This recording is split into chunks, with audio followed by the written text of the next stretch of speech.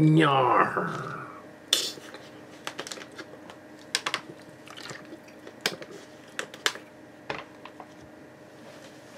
This is Calcat the Calcatster.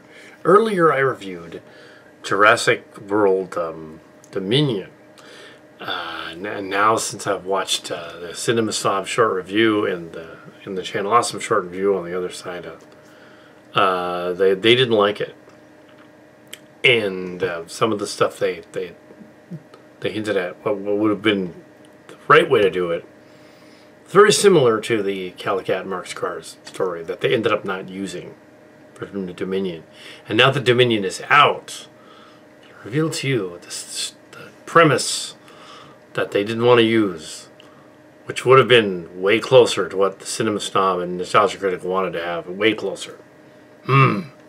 So basically, similar stories going on. They pointed out in some of these reviews that although I didn't mind Jurassic World Dominion, even now 6 hours later, 7 hours after seeing it,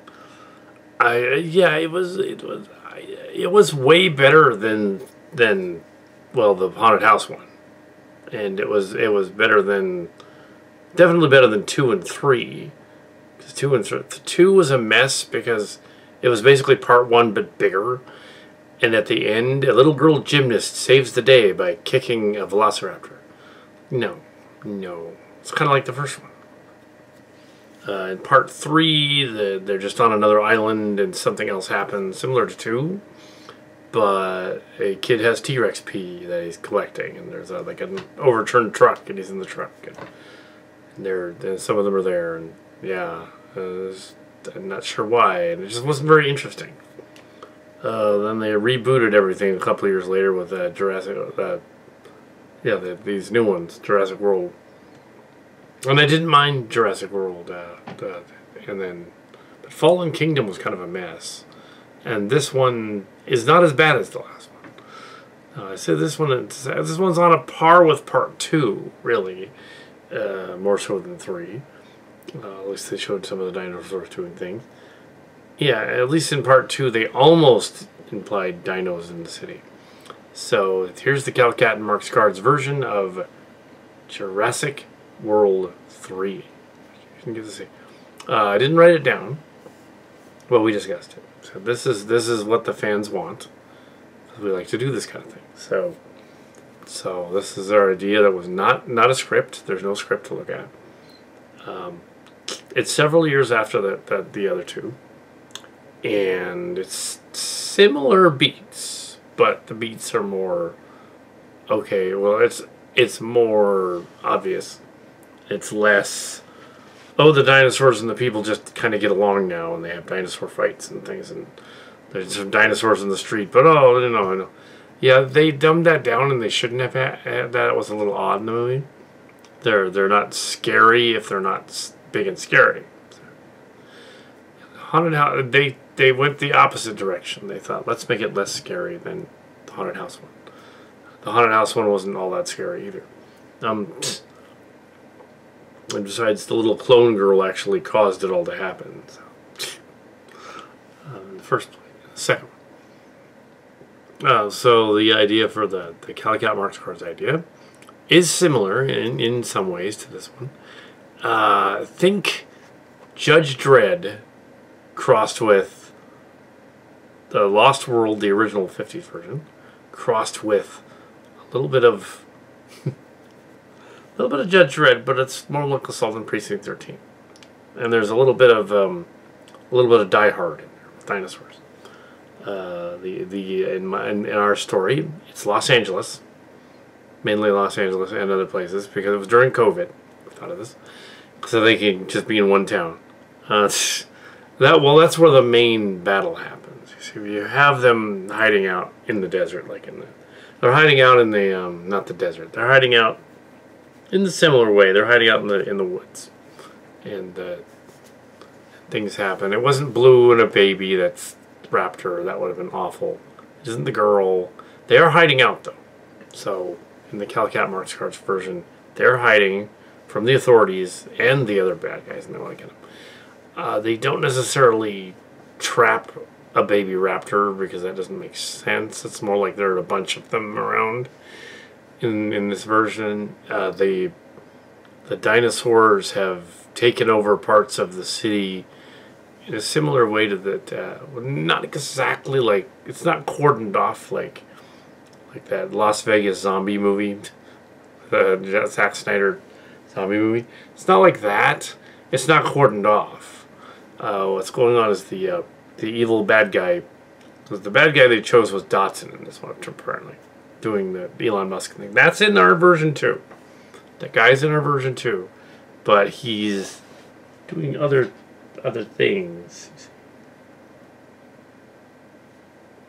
So he's doing other things. So basically, we give the fans what they want. We do get some of the legacy cast back. We get all of them, but we do it in a way that's more creative. It opens up with, in our version, with it's Lex from Lex and the Raptor.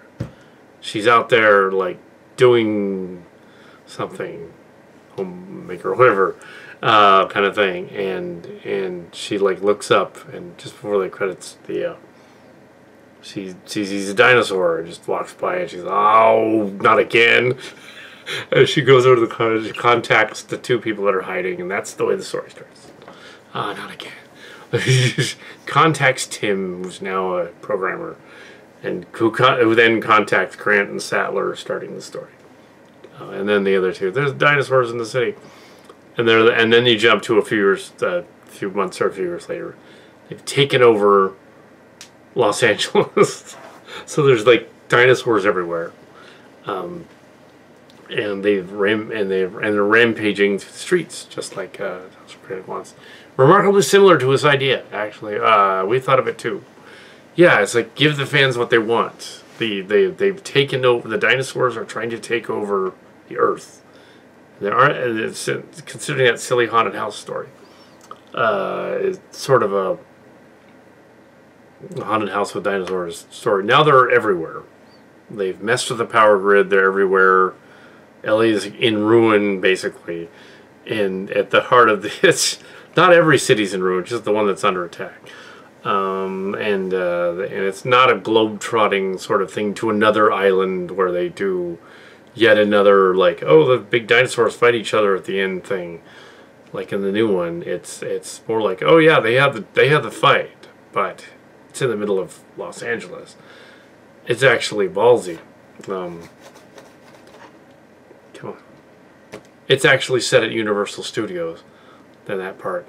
The dinosaurs have taken over the park, and they're like, some of them are on the ride for Jurassic World ride, and they're like terrorizing the people on the ride. They don't know it yet, and they get on the ride, and they're like, and it's actually a real dinosaur, and then like they go into the ride, the car comes out of the ride, but there's just blood everywhere. Ah! Oh, they took them off the ride. Yuck. Ew. Yes. Ew, and there's like dinosaurs walking around and doing shit. At one point there's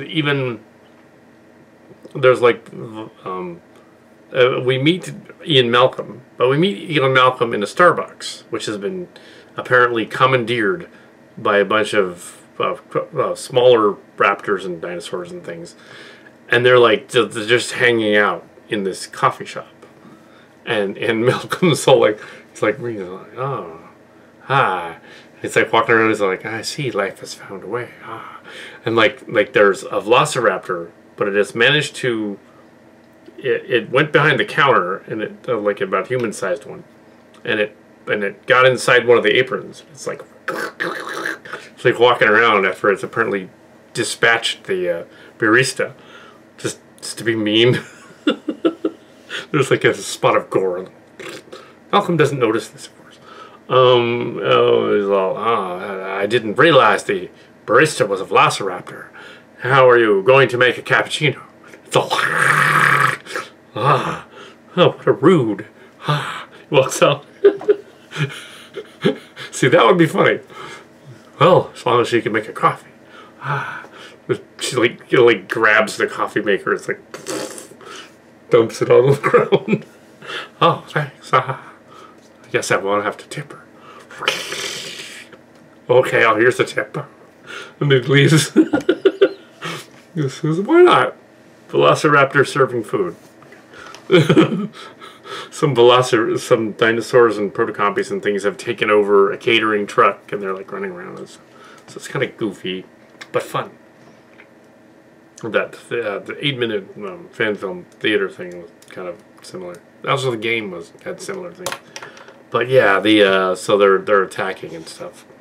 Similar scenes. They have to get the girl out of they gotta solve that story arc. Basically, bad guys are looking for the girl. There's no baby raptor.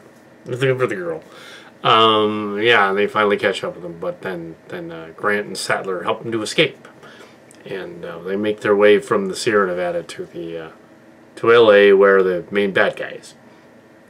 And the bad guys are holed up in the ruin of the Capitol Records building, which the bad guy has taken over because he figures, well, I can be, or one of the other large buildings there. Maybe it's the B of A building, Proctor International B of A building, better known as the Maze Bank in GTA 5. That building.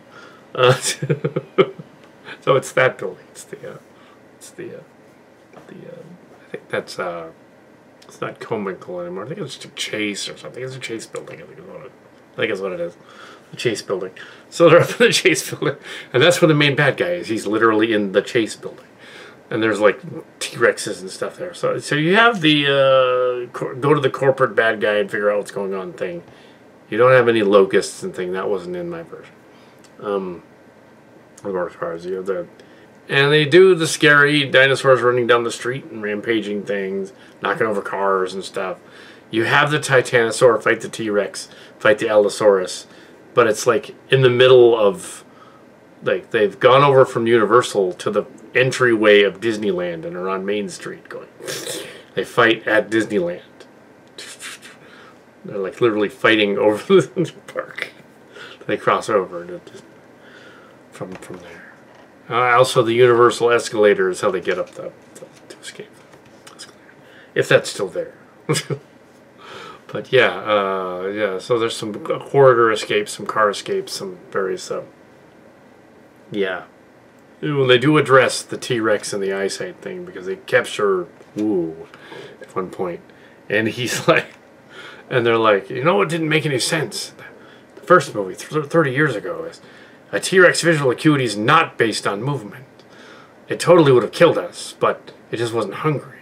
And he's all, well, actually, that particular one was myopic because we bred it that way. Yeah, so he knew, yes. It was myopic. It had bad eyesight. We didn't design it right. There's also broken dinosaurs on the beach and stuff. There's also a homeless dude with a dinosaur. There's also like just hanging out with it.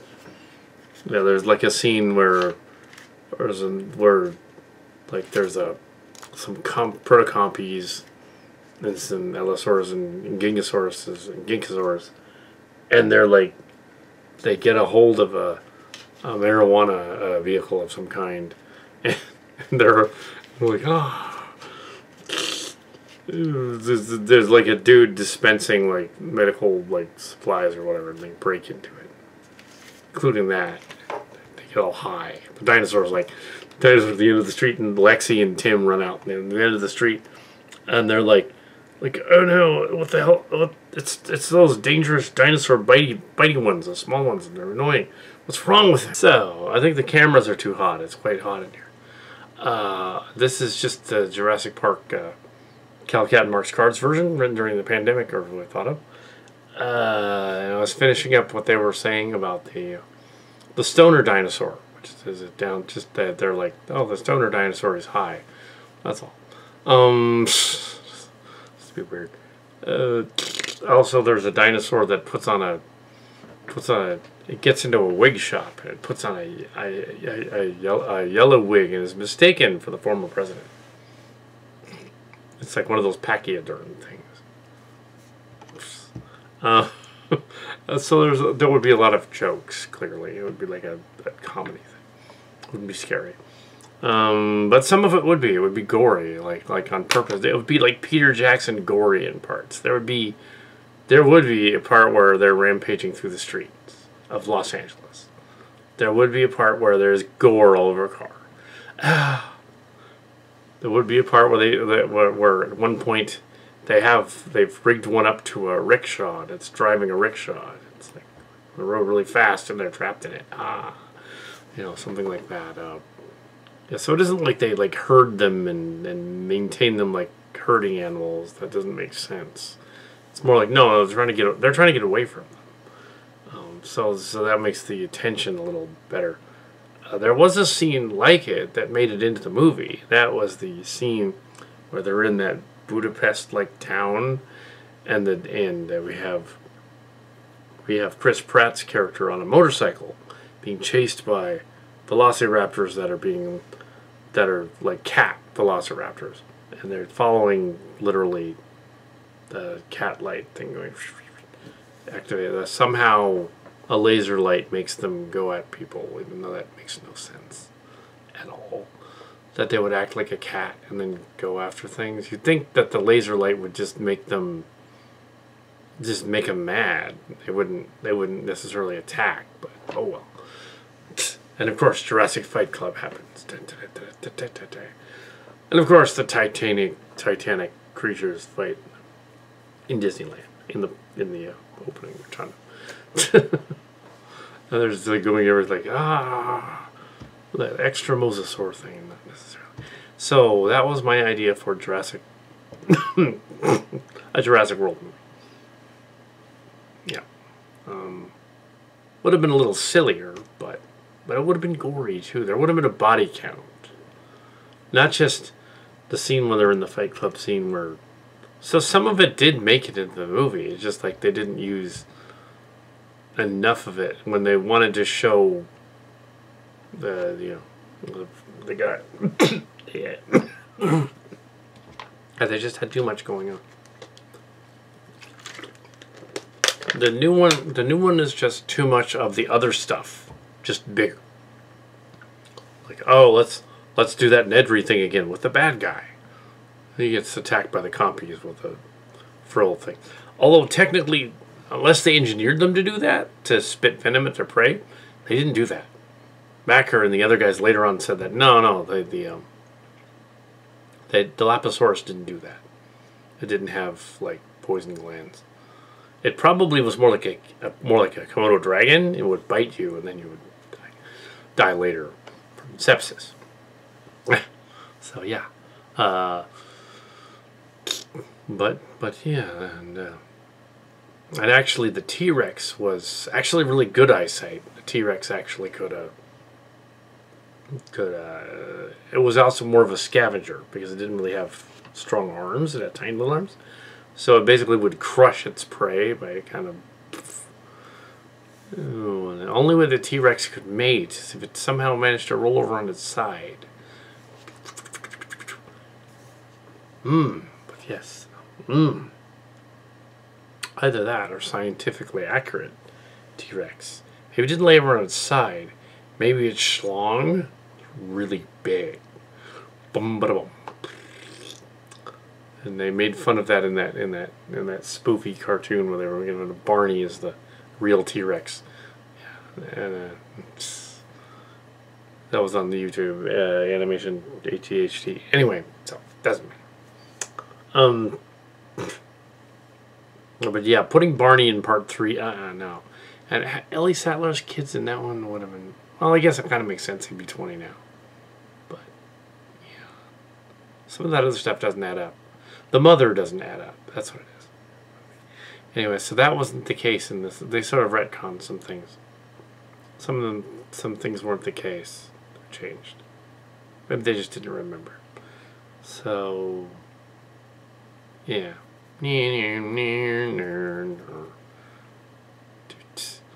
Yeah, so I didn't mind the new movie. It had some elements of our ideas in it. But yeah, it didn't go far enough with it. It's like, I could have stayed on that Malta place. That was kind of cool. Stayed in there for a while, or the escaped poacher place scene or whatever.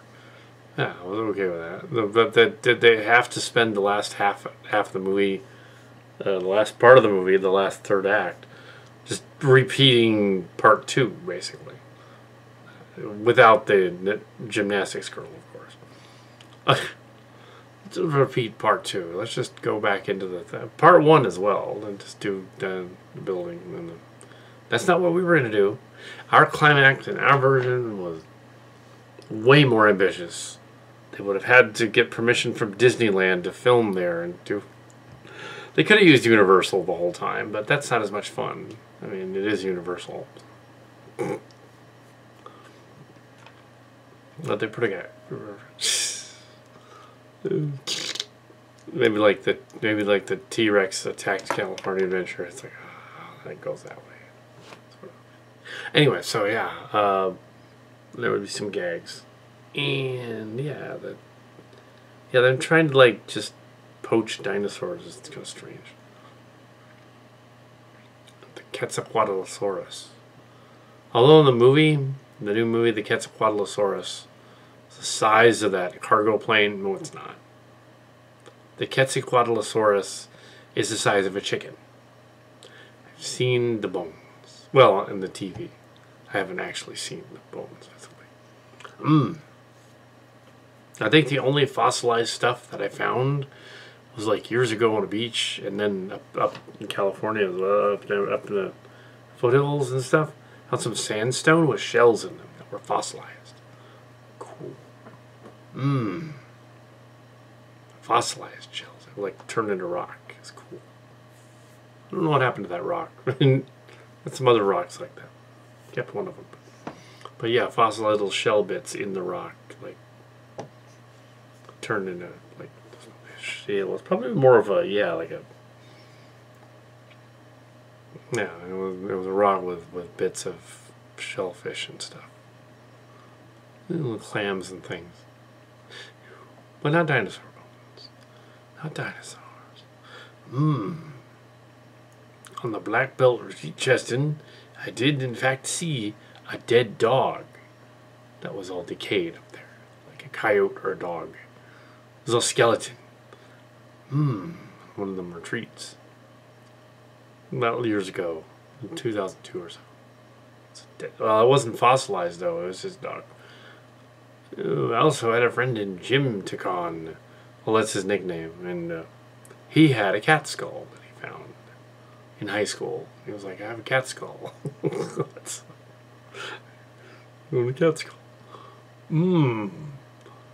He thought it was like a little lizard skull or something.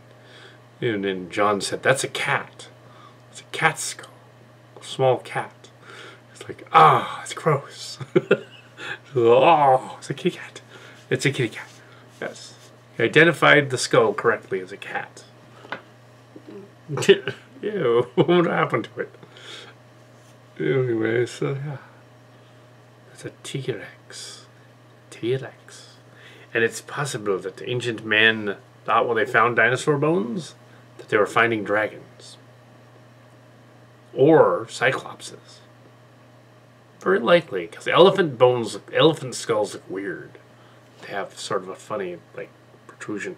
Where their nose is, actually their nose is up here, so it comes out like that. Looks like an eye. Yeah, because they have like a long trunk. So yeah, also whale skeletons kind of like weird. Sort of dolphins. They have like little feet buried in their flipper thing. Whale skeletons. Seen them on the TV. I don't think I've ever seen a dead whale. Seen a regular fish, but